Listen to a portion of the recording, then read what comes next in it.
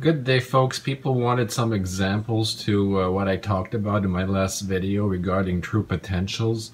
And here I've got the battery and my inverter, and the inverter feeds a microwave transformer. Now one wire system, the two diodes feeding a high voltage capacitor here. All this is one wire feeding the capacitor, and that goes up and it goes through this special coil configuration I have here. So this was for something else, but I repurposed it because it works very well for this here.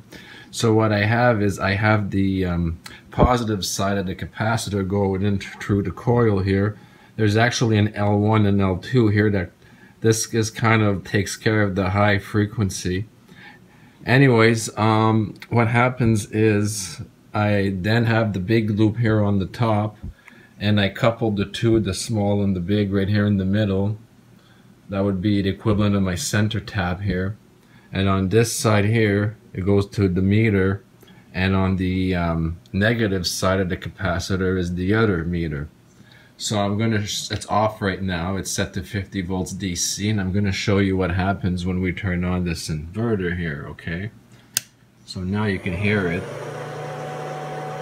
So we're gonna look at the voltage, and it's not very much, and I'm gonna show you, but it's still there, okay? So we're getting at the 50 volts, we're getting about 20 volts, okay?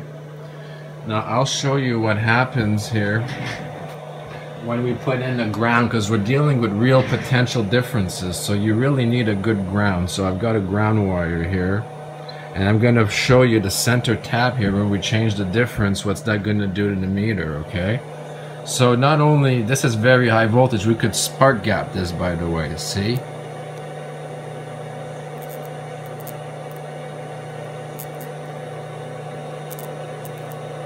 I'm just trying to show you here. It's hard on the, but you see it there, the spark.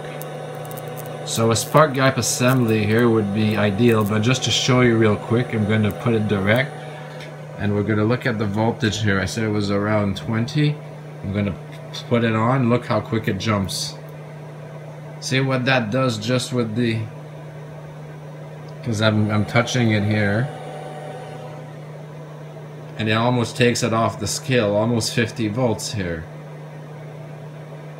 Now what's interesting with this, I'm going to leave it there, is this system is hybrid. We've got a DC potential and an AC. So look what happens when we flick on AC. We got a lot of AC here. That's on the AC side, just because we connected the ground here. So I'm connected to 250 AC, so I'm getting over 100 and about 150, a little more than that actually, maybe 175 volts AC now coming in, plus the DC side, which is at over now 50 volts, well, close to. So that's where you're getting this spark gap here when I separate the ground. Now if you want to run a load, you'd want to have it between the spark gap, because that's where your amps a seconds and the high frequencies are mixing up and creating those harmonics. But just to show you quickly the effect here real quick, because I wanted to show you how you could drive all these systems with the one wire system with slight modifications. We could reuse all of the old concepts and make them better using the one wire system. So that's just my point, and I hope you enjoy, and thanks for watching, and let me know what your thoughts are.